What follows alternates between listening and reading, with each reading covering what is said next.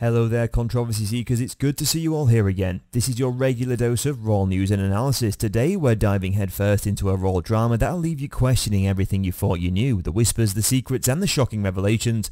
We're about to expose the truth behind the Sussex scandal that's rocking the monarchy to its core. But whoa, slow down there guys before we pick up the pace. It's time to become an official member of the squad. Subscribe and ring the bell to stay in the loop and rock out with us. Alright, let's get the party started.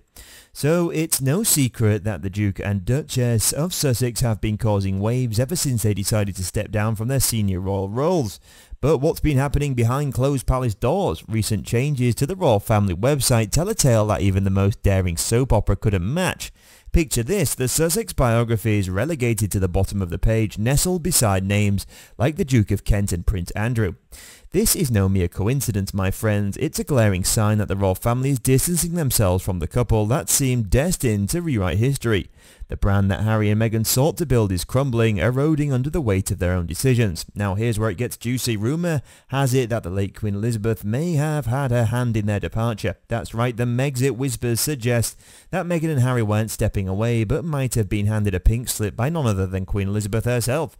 But that's not all. Enter Duchess Sophie, the confidante who knows no secrets, who had the inside scoop on the Sussex scam to possibly pilfer royal funds. While the Sussexes were busy plotting their post-royal life, Queen Elizabeth might have been quietly consulting Sophie, getting advice on how to handle the unruly duo. But Meghan and Harry had other plans, didn't they? They ventured into the realm of brand building, hoping to turn their loyal clout into cold hard cash. But let's be real, they wanted to cherry pick the glamorous parts of their royal job while skirting the responsibilities.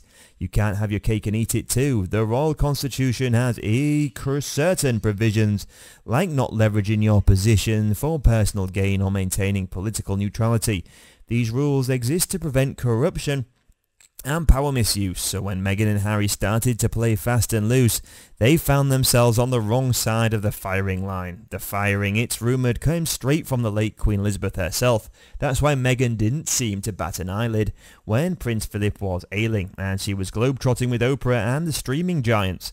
Their actions spoke volumes, and it was a good melody for the Montecito royals. Fast forward to the present, and it's becoming increasingly clear that the public sentiment is shifting. The Montecito brand is losing its luster as Spotify deals fade away and poll numbers plummet.